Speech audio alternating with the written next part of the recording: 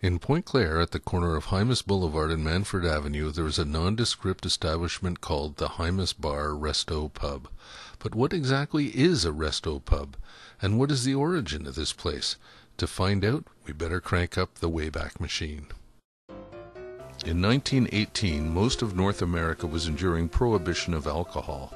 The long and complex history of temperance and prohibition in Canada has been well documented elsewhere, so we won't delve into the subject too deeply in this video. In Canada, Quebec was the first province to repeal prohibition in 1919. During prohibition, prostitution was often associated with the speakeasies and blind pigs that had popped up. This stigma persisted, culminating in the Duplessis government passing a law in 1937 banning women from taverns in the name of public morality. This was the genesis of the Quebec male-only tavern. By the 1950s, the main attributes of Quebec taverns were Spartan decor, basic meals at lunchtime, a TV to watch sporting events, and the omnipresent 3 Bs: beer, butts, and banter. Of course, by this time on Montreal's West Island, there was an unprecedented level of development taking place. Houses were going up, shopping centers were being built, and infrastructure was being developed. Highway 40 was planned out, including industrial parks lining both sides. The West Island even had its own radio station. And remember the FOX 1470. CFOX started broadcasting on March 15, 1960. It was located near the intersection of St. John's Road and a new street called Hymus Boulevard that ran between St. John's and Sources Road. 3 years later, on May 9, 1963, Mr. Jean-Louis Legault would open the Hymus Tavern on the ground floor of the CFOX building. Lakeside Heights now had its own tavern. Throughout the 1960s, business was good. The Hymus became not just a regular neighborhood hangout, it also provided a great spot to grab lunch and a beer for all the employees of the new industrial park. Real tavern waiters are consummate professionals. They know all of their regulars' beer choices. Of course, back in the day, the brand selection was limited, to say the least, but often as not, your beer would arrive at your favorite table before you even took your coat off. In 1972, a new kid arrived on the block. No, not Stephen, he was already there. It was the Manoir, which for its first few months of operation was a male-only tavern just like the Hymus. At this time, the laws governing taverns in Quebec were evolving, and the Manoir was slated to become a brasserie. Not to be confused with an actual brasserie, which translates as brewery, this designation basically meant a tavern, but open to both sexes of legal drinking age, which had been lowered from 21 to 18 in 1971. With all of the licensing details cleared up, the ladies' welcome sign went up on the front of the Manoir in early 1973. Despite the Manoir's instant success, the Hymus continued to thrive as a tavern. There were more than enough patrons to go around. The industrial park guaranteed a solid lunchtime crowd at both establishments. Evenings were a different story, however. The Manoir was regularly crowded, even on weeknights, while the Hymus saw little change in its evening business.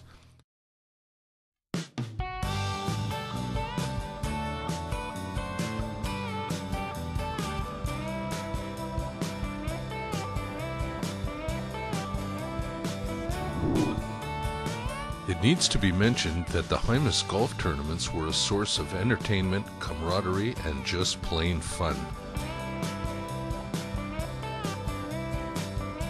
Of course, after finishing up on the golf course, it was back to the tavern for dinner and a few beers.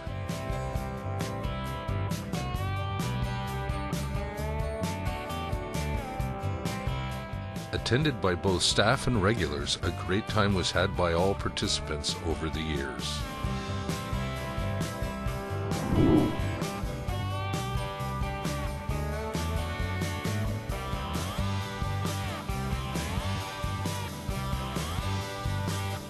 The Hymus soldiered on throughout the 70s and 80s. The confusing legalities in Quebec pertaining to tavern permit laws were changing rapidly. In 1978, the Bosse report recommended that all new taverns be open to women. In 1979, Bill 55 granted the right of existing taverns to include women. In 1986, men-only taverns were outlawed.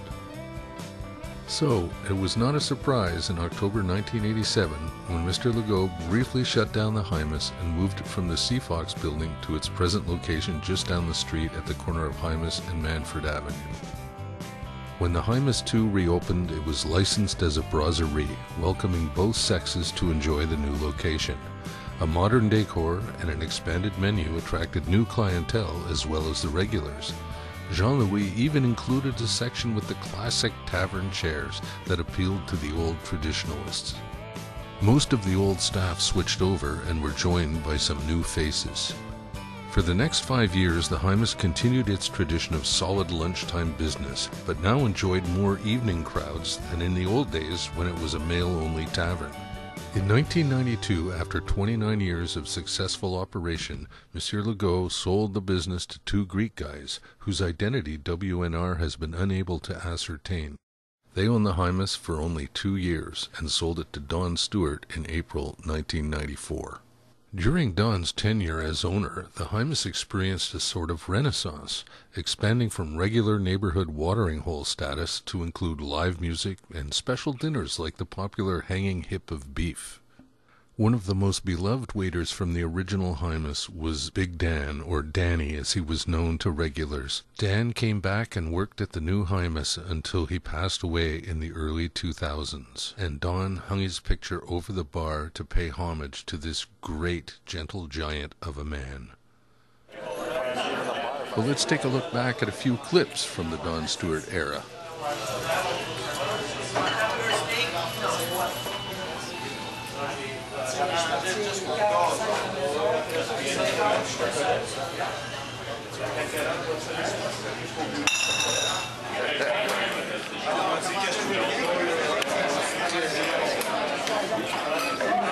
You know what? I didn't even get Elgie on film there before. Elgie, what do you think about that? Perfect. Oh, okay. Henry's here. Oh, the good thing you're here, you can drive him to the home now. Oh, okay. Hey.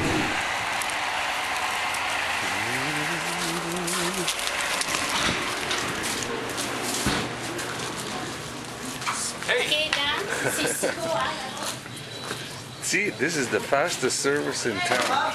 The beer comes to the table before they even come here. Merry Christmas, Kim. Yeah. Merry Christmas. That's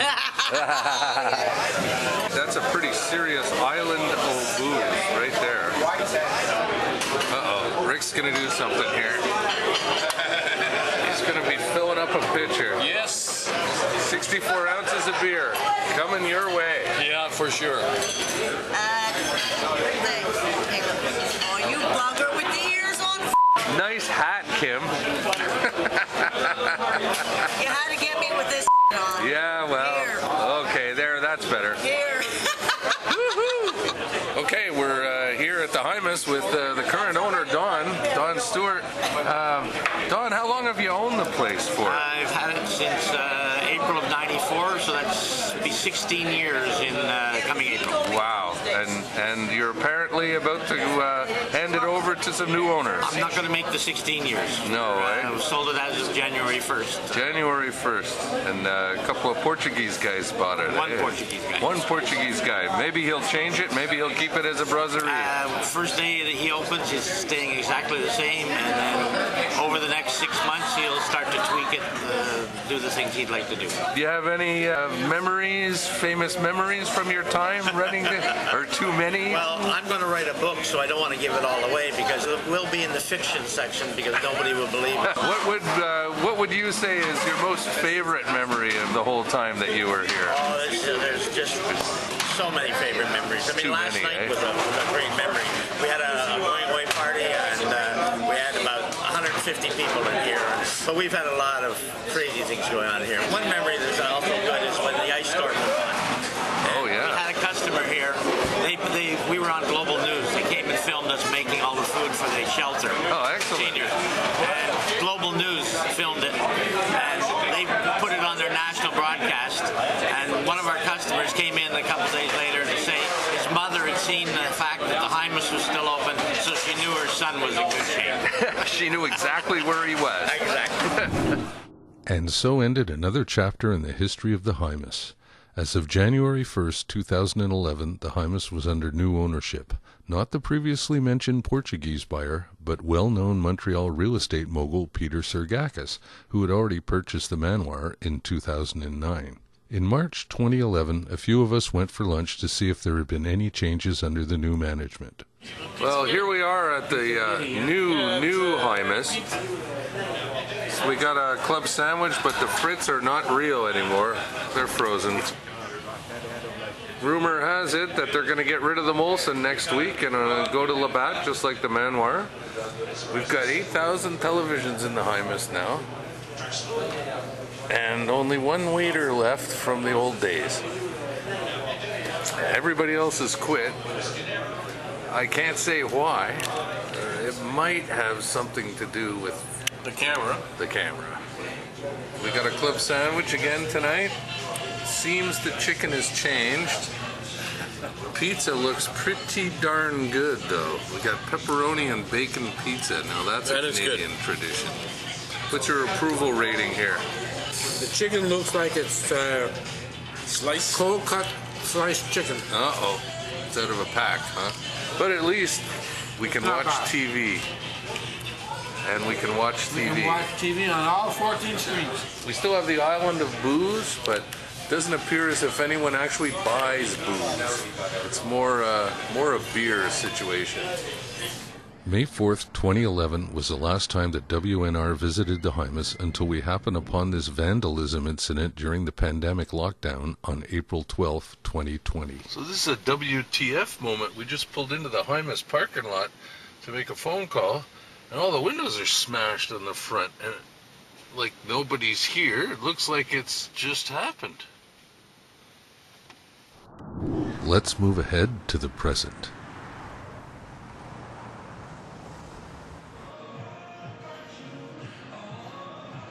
Well, here we are at the Hymus. There is no more kitchen at the Hymus. The Hymus is now a sports bar and a gambling bar. We have the frozen meals from the manoir. Oh yeah, we have the frozen meals from the manoir. You can get takeout. Well, this concludes another chapter of microhistory from the West Island of Montreal. Now you know the origins of the Hymus Bar. May 2023 will mark the 60th anniversary of this venerable Pointe Claire watering hole.